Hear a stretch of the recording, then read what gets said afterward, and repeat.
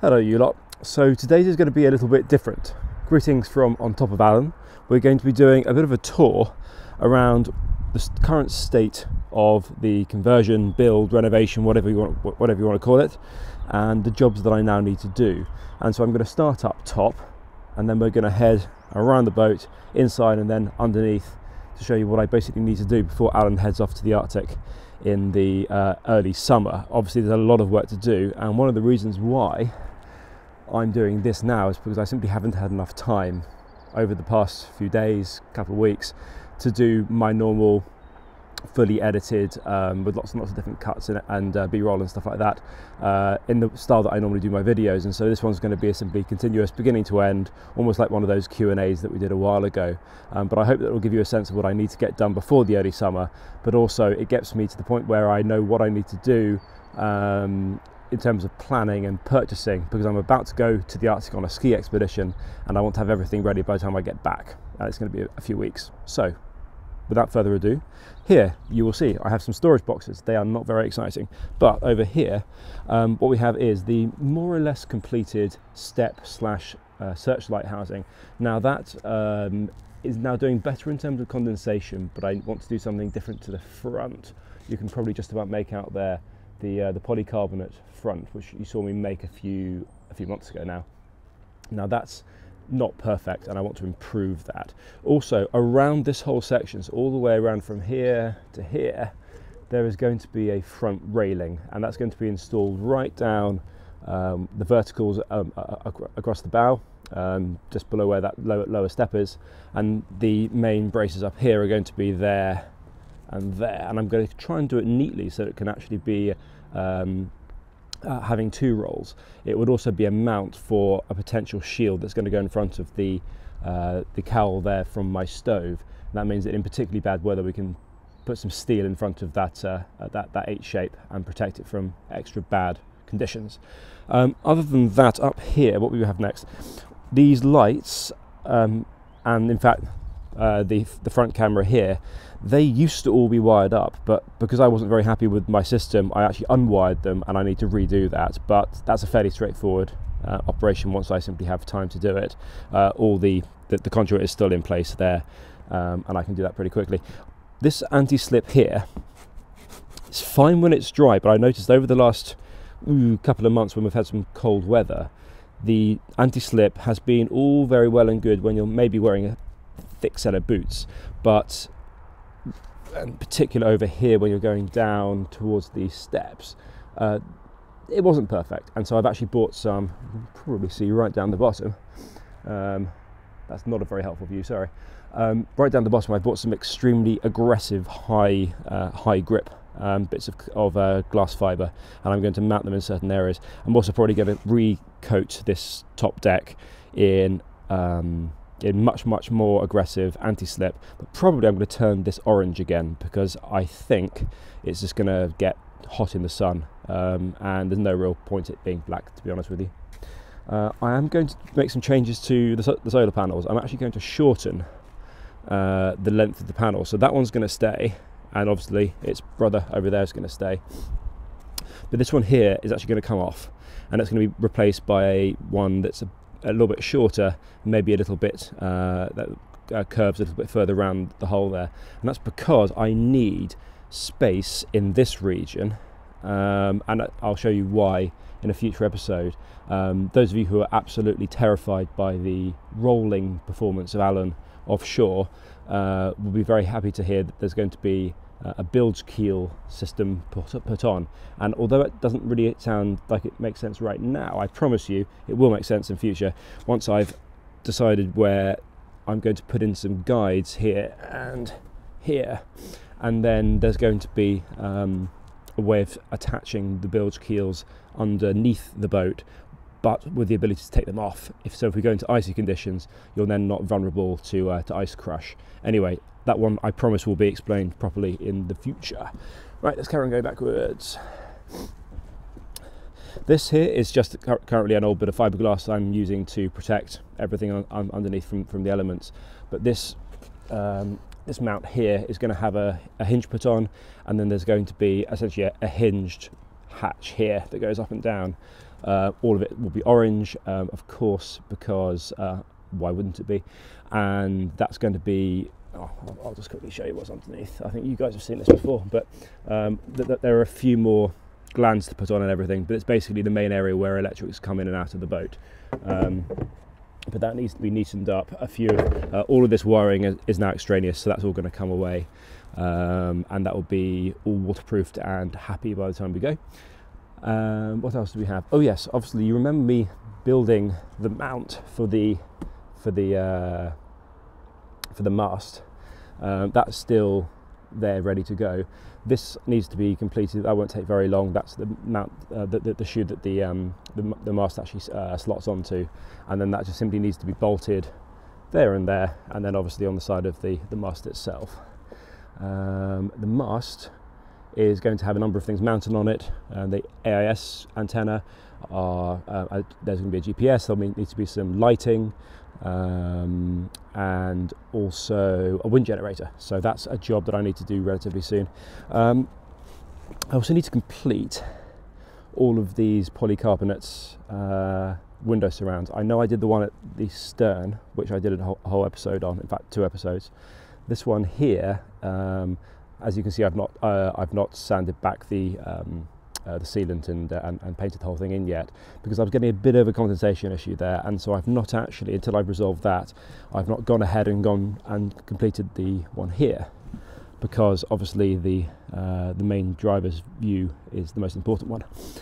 Right, let's head down into the insides of Alan. You can see here there's another camera, and there's obviously more lighting. There's one all over the place, and then that's going to be run all the cabling back into the boat, and that's where I can observe things from. Okay, we're inside. Let me take off my sunglasses so I can actually see what I'm talking about. You can see that we're still very much in workshop mode here. Those of you who've seen my specials when we went onto the Medway, out into the Thames estuary, and then also up the Thames, will have really enjoyed the fact that all this stuff is just gone from inside when we're on the water, and it just makes the whole place seem so much more spacious. But at the moment, this is obviously a workshop, and I'm storing endless stuff, resins, cleaning stuff, endless boxes of components, things that I need when I'm just living on here, because I'm often here overnight. So yeah, I tend to sort of subdivide different areas of the workshop into different sorts of zones. This is stuff that tends to either cut things or grab things. This is actually things that need to be essentially stored and organised. And then this is obviously not what the final use of these net storage areas are going to be, but they're fine for now. So jobs for inside here. We'll start from the stern, shall we? We finally ended up on a plan for the engine bay extraction using one of these blower fans. So that just needs to be fitted into a boxed-in unit here, which will have the air from the engine bay going in this direction, and then it will head up and out of this port, and that'll be very smart. This is obviously all normally boxed in when the engine cowl is on, and so that is the rear section of the engine bay, and it's where any fumes or nasty smells or anything will be carried out of the boat. I'm as yet unsure about auto helm. Some of it is going to be down to budget, some of it's going to be down to practicality of installation, but essentially because we have quite a straightforward steering system here with a big tiller mount there, it would be quite easy to install an auto helm. So maybe some of you with some experience of that can share some ideas with me. We will see. The exhaust appears to be, well, the exhaust is still here, so that's good news. You'll be delighted to know, put this the right way around now. And otherwise the engine is pretty much good to go. I've been checking for any coolant leaks over the previous weeks. There was one tiny one about a month ago, but I've tightened up the hoses, and that now seems to be completely, I don't think the term coolant tight is the right word, but you know what I mean. What have we got here? Okay, this is, well, at the moment just where I'm putting a load of electrics, but this is obviously the heads, and you'll remember that from way back in the day in my early episodes when I installed that. there is going to be what would you call it, a modesty section installed, and so probably around here I'm going to put in a mount here, and so there'll be some kind of a loop ring around there, so we can have a curtain that can be very easily removed, but also then if it's in use by someone who is in need of some privacy, they can then they can crack on and do their thing in without being observed by all and sundry. What else do we have here? We have those magnetic blackout and secondary glazing panels. So this magnetic strip means that both of the two panels, whether it's a secondary glazing or the blacking out, can be popped on and off really easily, and obviously the panels are so thin they can be stored away very easily. This area is currently empty. I suspect it's going to be where I'm going to mount the fan that will accept, or rather draw in air from here. You can see that running all the way along the boat there is there's a ventilation box there, and that's really for either bringing air out or bringing air into the cabin. So this hose will come across here. There'll be a nice, hopefully quiet fan here, which will then drive air either in or out of this stainless steel port. Driving console is looking pretty good. There's something actually down here which will end up there in the end. Let me grab it. Here it is.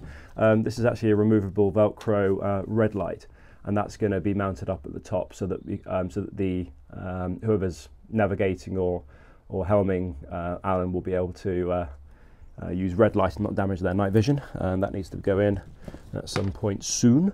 The electrics panel is looking much neater than it used to, because I've sort of consolidated particularly a lot of the negative wire runs, because I realised I didn't need lots of parallel negative wires. And anyway, that's looking a lot better. I've also installed some, you probably won't be able to see that well on this camera, and I'll do a proper episode on it, but I put in some much nicer grommets here to allow the silicon wires to pass through the board without the chance of them getting abraded or damaged, because that would be an absolute disaster. Over here we have more storage. My whiteboard, which you'll all be enormous fans of now. Front of the panel. Oh, this is quite exciting. This is going to be a future episode. This is one of Alan's 2 new cranking batteries. This is a lithium iron phosphate. It's very small. It will crank Alan 15 times, and it's going to be mounted down here. But there'll be a whole episode later on explaining why I'm doing that, as opposed to relying on the actual main bank of batteries down here, which are the actual, well, there's going to be 4 down here. At the moment there's 3. So it's going to be 24 volts, 2 sets in parallel. What do we have over here? We have, well, this is kind of just where my heater and my little fridge is at the moment, and that's of course just going to end up being storage later on. The solar charging jack is down there. I'm swapping out these Andersons, which I'm not very happy with, for more Deutsch connectors. Those of you who introduced me to Deutsch connectors, i.e. these, are going to be absolutely delighted, because I really like them, and I'm starting to put them all in all sorts of different places.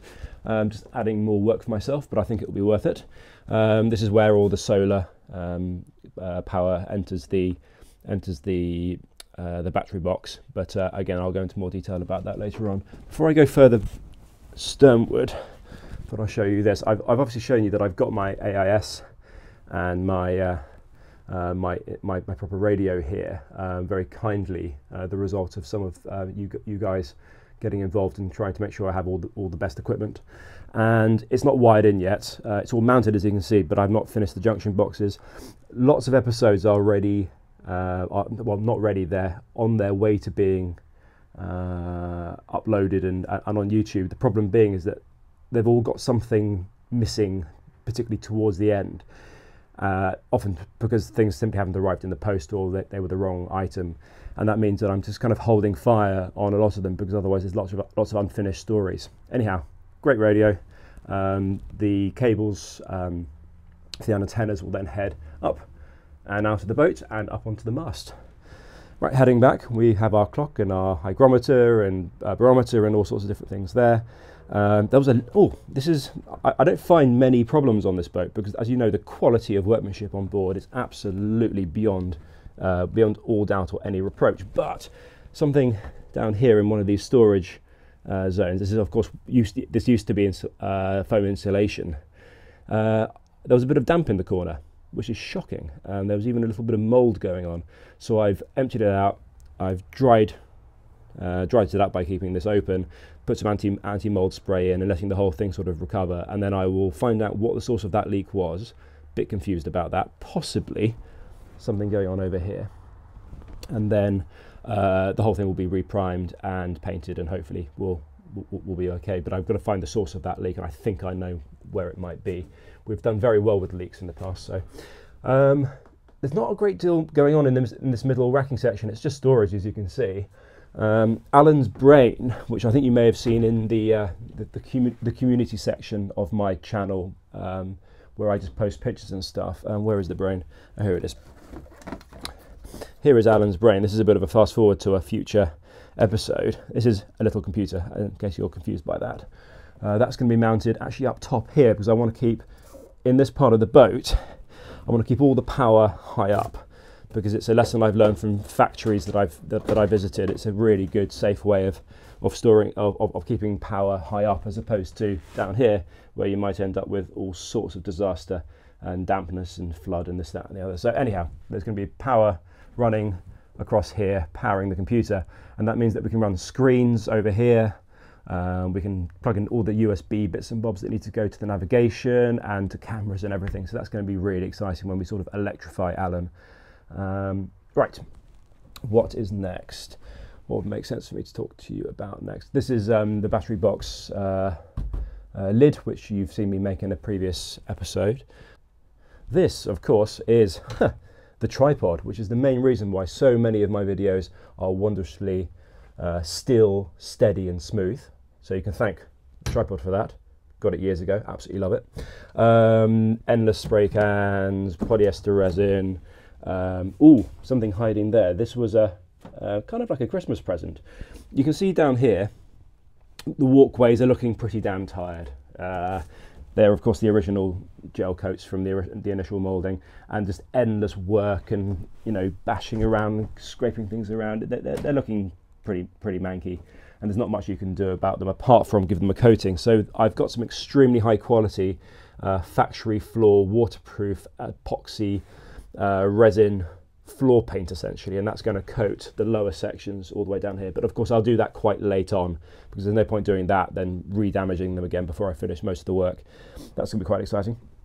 I'm also going to replace, you can see down here, this is all looking very temporary. This was a bit of a bodge that we had to do with the fuel line for the London trip. All this is going to be re-hosed. It looks like a bigger job than it really is. It's just a case of replacing a few lines and then mounting them on proper clips. And all this foam down here, which is keeping the fuel tank at an angle, which allows all the fuel to travel down this end to where the collection pipe is. That needs to be, for better use of words, formalised. The principle works. I like it, and so I'm going to fit in a slight slope at that angle with a foam padding on top for the fuel tank to sit on, and then that means that can be then strapped down and probably locked at both ends with anchors, so that the fuel tank is secure. That's the main day tank.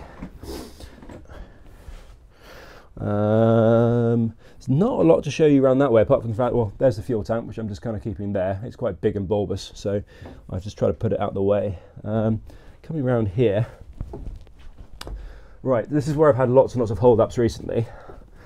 Of course, the stove, the fuel tank, which has finally arrived. That's the replacement one which I wanted. We've got a filter here, a pump that's going to be for the freshwater drinking system here, that's all installed.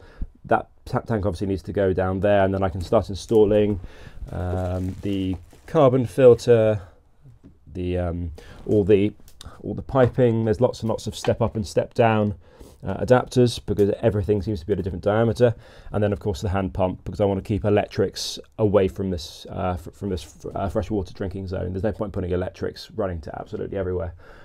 I've had to have this recut about 3 times, mostly my fault, but that's going to be the thing that's helps neaten up the flue exit. I've also got a reducer I need that can all be installed soon, and so this will start looking excellent in very, very short order. The flue damper, which is going to be mounted over here, unfortunately is still in Vancouver. I'm actually going to physically go to Vancouver in a few days to go and get it, not just for that purpose, but I'm going to be in Vancouver anyhow, so that's going to happen. That's why this isn't up already. But you can also see that I've actually started routing the fuel hose down around here, which is then going to run to this hose tail. So the fuel delivery for the reflex stove is not too far away. And hopefully that's not too ominous, but that's a very sensible place to have a fire blanket, I believe. Right, what else can I talk to you about? Down here, there's still quite a pile underneath here of all of that steel ballast. I have some places where that's going to go because I want to make sure I use up all of my ballast steel to weigh down the lower parts of Allen as well as I can. There's also some areas where I can get some lead. I was actually gifted some lead a few months ago, and down below there's actually a void, and I'm going to probably stuff as much lead as I can down there and then fill it with some kind of setting sort of concrete style stuff so that it's all sort of locked in down there. The anchor system, it works fine. I'll probably box it in more neatly here so that we don't have, well, an anchor sticking out into the cabin, but this system with the anchor worked quite nicely last time, so I'm pretty happy with that. This is where some of this is going to have to come out because that's where the brackets for that rear railing, sorry, not rear railing, bow railing, is going to come through and bolt through the surface. So that's going to have to, cosmetically at least, be compromised soon. I think that's pretty much all I can show you at this end of the boat. This is obviously the big story at the moment: stove, fresh water, and I know that I've left you slightly in the lurch with that, but it wasn't my fault that this hadn't arrived, that hadn't arrived, that was the wrong diameter, everything was wrong. And so anyway, that will be solved. What we're going to do now is head out to the boat, and I'm just going to give you a quick zoom around the outside of Allen, then we'll call it a day. And it's nice and sunny outside, so we'll enjoy that.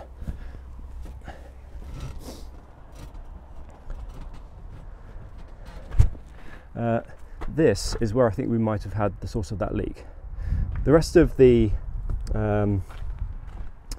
rest of this, I guess you would say, like the sort of the fender that goes all the way around Allen, is actually in really good nick. I guess it's PVC, and it seems absolutely fine. But here, because of the way that these steps are designed, you tend to get water dripping down here, so the water sort of collects in one little waterfall, and you can see it's all a bit grim in there. I actually epoxy coated it when I epoxy coated the actual lower hull, but something's not right there. So what I might do is just cut this section away and see if I can make some kind of a deflector so that the water doesn't collect around here. Then I will probably dry out and reseal this whole area so that nothing can get through. It may well be that one of these bolts isn't properly sealed and water is just very, very slowly seeping through, and that would be very sad if that was to continue. The actual hull itself, this is going to be a big job on the list. Well, this is simply epoxy primer. This needs to be done. So I'm probably going to copper coat. I've got a quote from Copper Coat, and as you know, copper coating is outrageously expensive, but I think it's probably, for Allen's sort of use, going to be the most cost-effective long-term solution to anti-fouling, and it's also environmentally the least unpleasant, let's say. So it might be an investment I will simply have to make. Apart from that, and so I know it looks really messy, but there are still some areas which haven't been primed, but that's because that's where that rest used to be, and I've just not got round to doing little bits and bobs of patching up until I'm ready to do the main job. I know it doesn't look pretty. Okay, the bow of Allen. I've pretty much talked about what's going to happen at the bow from the inside, but you can see where I'm going to bolt on the brackets here and then on the other side, and then that's going to be where the verticals for the railings go. Got some bits and bobs here. So this is, if you remember, Dick very, very kindly, very good friend of Allen, Dick gave me this GRP grating, and that's going to be the rear standing platform. We'll get round to the rear, the stern in a second. This is some very thick fiberglass which is going to reinforce the transom, and that's some of the super aggressive anti-slip which is going to go up top.